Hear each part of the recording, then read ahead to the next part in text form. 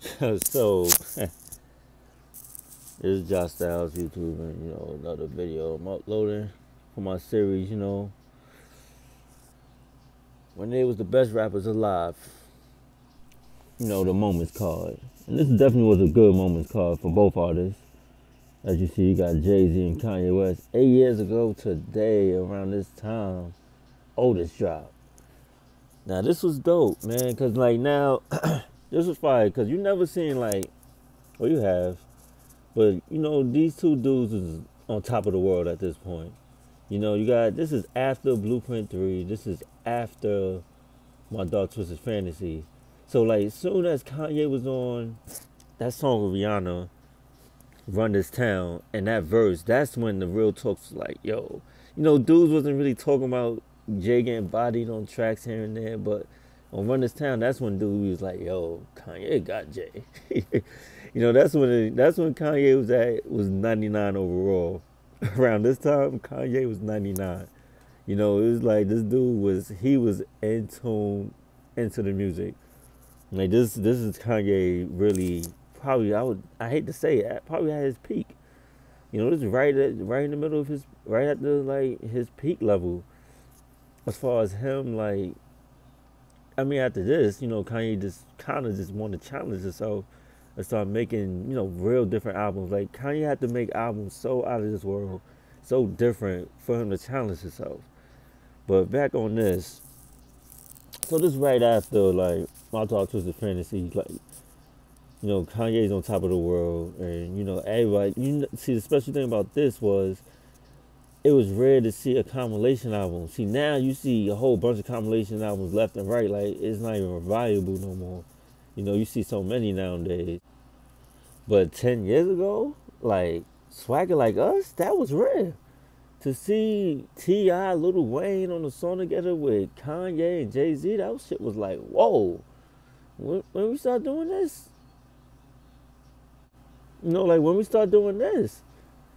So, like around 2008, around like the Lil Wayne era was when everybody started making songs together. But when Wayne and you seen Wayne on Ludacris album, or Wayne and Rick Ross or T.I., that shit was like real special back then. Like, dudes wasn't collaborating like that.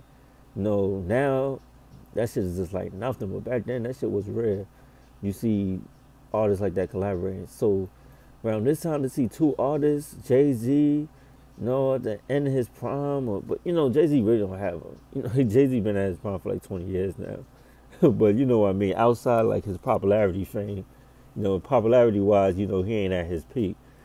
Kanye is, so Jay kind of like, cool, I take the back seat on this one with the production and everything. Like, Kanye, take the wheel of the car on this one, except for in the video. I think Jay-Z driving, but even like these dudes, man, like this video was dope. Not that expensive, like two of the most richest rappers in the world.